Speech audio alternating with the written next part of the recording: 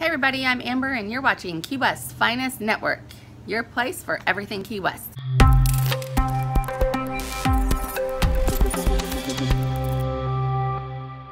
In this video, I'm going to tell you about some of my favorite happy hours. Now these are places that are a little more local, have kind of a groovy vibe, and a really good value with a food and drink combo for the most part. So, no particular order here, but I'm going to just give you some of my go-to places.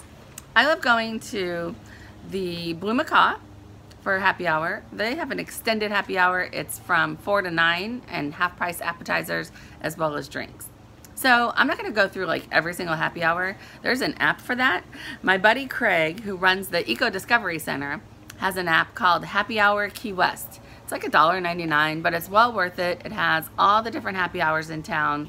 So you can download that when you come to Key West, and it'll help explain where you can get all your $3 beers and well drinks. Here's one you would never think about. It's called La Grignote. It's a French pastry coffee cafe on Duval Street. They have a happy hour from 3 to 5 on coffee drinks and pastries that are in the display case, which I think is a genius way for them to turn over, their pastries, get them all gone for the day so they can make fresh ones the next day.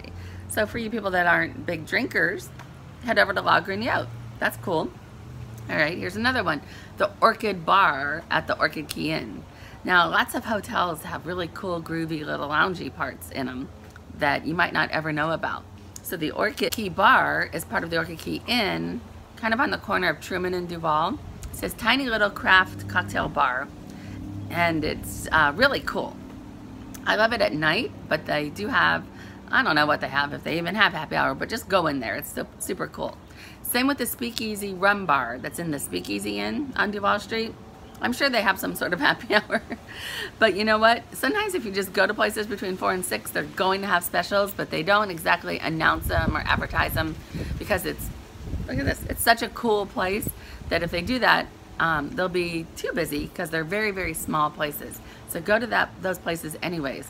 Same with the Saint Hotel.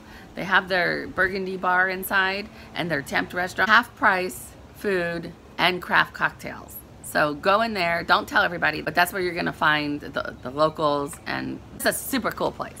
So those are hidden places that you would never know about. All right, my next one is another one that's off the beaten path. It's called The Roost. It's the Roost Bar. It's on Fleming Street, just off Duval.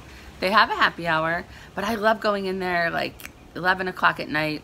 You'll see the who's who of Key West, and it's just very cool and groovy and small, and they have craft cocktails too, but they do have a happy hour. So go there if you want to do happy hour. My next one is Vive Wine Bar. It's right across from Blue Heaven, right next to the Creperie on Petronia Street. They also have a great happy hour. They open at 3 o'clock, so their happy hour is I think 4 to 6, just like most people's happy hour are 4 to 6 or so, except for the Saint. Theirs is 4 to 7, I think. Now, Vive has 2-for-1s, so that's really good because they have very high-end wine and an excellent cheese selection. That's one of my favorite little wine bars in Key West.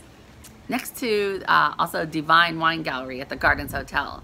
It's not a happy hour thing, but if you want to go somewhere where like no tourists know about, go to the Gardens Hotel, get a card for the wine gallery, and you put your card in, and you can get like 2-ounce taste, 4-ounce pours, or like a 6-ounce glass of over 30 wines from around the world. They're in that they're in a decanter electric thing that you put your glass under. Super cool. Divine Wine Gallery inside the Gardens Hotel on Angela Street, just off Duval. Okay, now for food, I love the Boathouse and the Half Shell Raw Bar and the Thirsty Mermaid. All of those have seafood. They have, the Boathouse and the Half Shell have like half-price appetizers. Really, really, really good deals on food. Don't tell everybody because it gets too crowded. But that's where I love to go when like all us conkfish get together and we have meetups. We usually go to the Boathouse. It gets crazy crowded, but if you can get the big table in the middle, it's totally a great place to meet up, and excellent food. All right, those are my happy hours. And comment below with what your happy hours are. Same old, same old. Why don't you get like off the beaten path and go to something different? All right, guys, I love you. Make it a great day. Bye for now.